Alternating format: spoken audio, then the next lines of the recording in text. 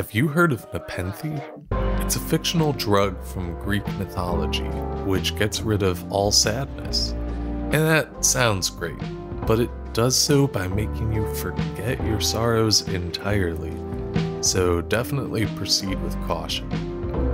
I actually wrote a lo-fi song and a poem about nepenthe.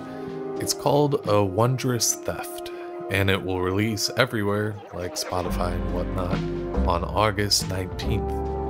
Here's the poem.